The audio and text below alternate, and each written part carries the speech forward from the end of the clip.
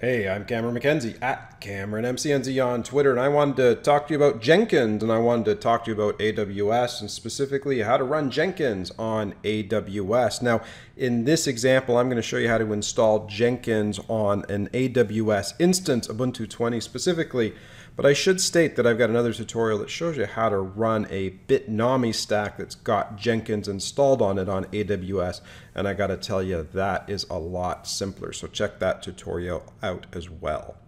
The first step to installing Jenkins on AWS is obviously to log into AWS and create a new AWS instance. I'm going to launch a new instance. You got to figure out what distribution you would like to install Jenkins on. I'm going to look for an Ubuntu 20. That's the latest long-term support release for Ubuntu, and select that. It'll just take a moment for it to create a new instance on the free tier, which is what I want. I'll click review and launch, accept all of the defaults, and now I've got my basic AWS instance created upon which I will install Jenkins. Now, I should probably create a new pair here, so I'll call this my Jenkins AWS key pair. Download that key pair, take a look at where that is, copy it out of there, put it somewhere safe that I can find it in the future. Looks like I already got one in there. There's my second one. What do you call it? What do you say about a man with more than one watch? He never knows what time it is. There, delete the old one, save the new one. Okay, I've got my pair. Now it's time to go ahead and launch the instance. We'll give it a sec to launch. I'm going to click on this View Instances button, come over here, click on the instance ID. You can see it's still warming up there, so we'll give it a second just to get going completely.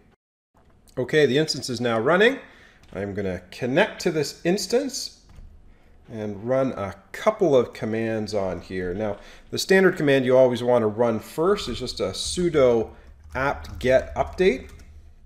That just makes sure that everything is up to date. And then in order to have Jenkins run, well, I guess the one prerequisite that we have, other than actually having an operating system to run it on, is to have a JDK installed. The minimum requirement is JDK 8.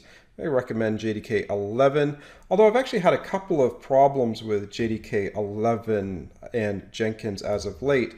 So forgive me if in this example I just install OpenJDK 8 as the base runtime for my Jenkins installation. And so this goes ahead and installs OpenJDK 8. Okay, and with JDK 8 configured, we can start on with some of the magic that's required in order to get Jenkins installed. The first thing we need to do is let Ubuntu know about the Jenkins magic key, so we will add that in. Then we also have to update Ubuntu with a list of all the different debs that are required in order to get Jenkins installed. So we do this little echo deb command. That only takes a second. And then we tell Jenkins, hey, why don't you go and update yourself? Given all that new information, then Jenkins, as you can see, will go and download all of those deb binaries to make it possible for us to go ahead and actually do the install. So now we say sudo apt-get install Jenkins, and now given all of those debs that have been referenced and the magic key that is provided, Jenkins will now install itself, and it will configure itself to start up as the instance starts.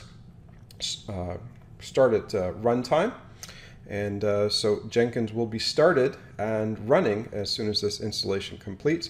It'll be running on port 8080. We will have to configure a security group to make sure that port 8080 is available. Okay, and it looks like Jenkins is now installed. With Jenkins installed, the last thing I like to install is Git. I like to do a sudo apt install Git. To be honest with you, Jenkins really isn't too useful if you don't have Git installed. So okay, that looks good. I want to see if it's running, so I'm going to do a system control status Jenkins, see what happens there.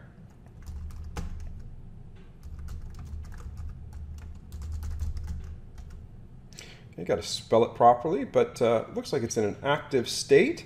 Looks like it's running. Looks like it's been configured to have Jenkins start at boot time.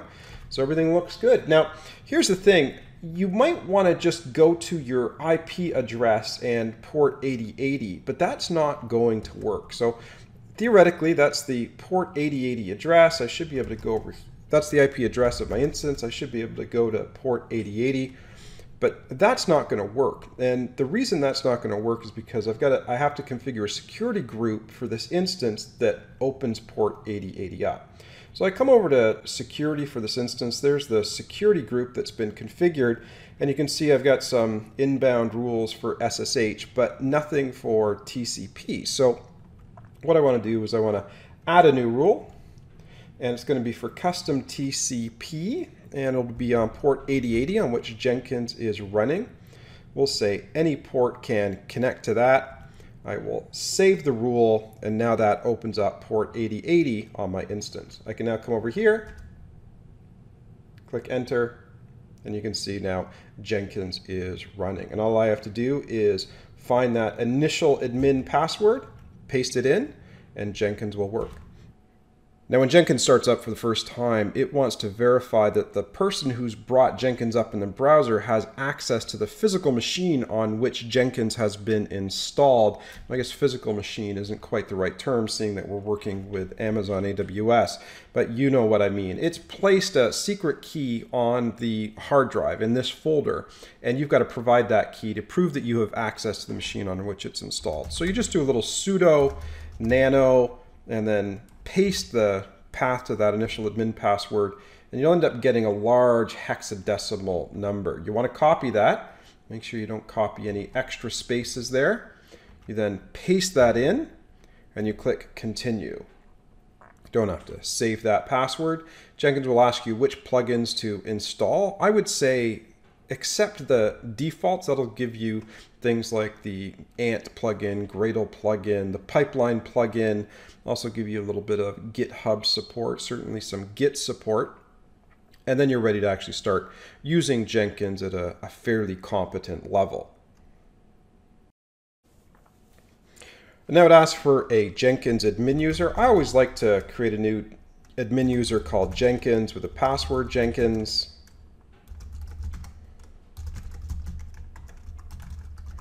Now this is just for training purposes. Obviously, if in a production environment, you don't want Jenkins, Jenkins, Jenkins, but it's just easy to use. Click save and continue. And you will get the IP address and port of your instance. Click save and finish. And there you go. You're ready to start using Jenkins. Jenkins is now installed on AWS. Hey, I'm Cameron McKenzie at CameronMCNZ on Twitter, and I wanted to talk to you about Jenkins, and I wanted to talk to you about AWS, and specifically how to run Jenkins on AWS. Now, in this example, I'm going to show you how to install Jenkins on an AWS instance, Ubuntu 20 specifically, but I should state that I've got another tutorial that shows you how to run a Bitnami stack that's got Jenkins installed on it on AWS, and I got to tell you, that is a lot simpler. So check that tutorial out as well.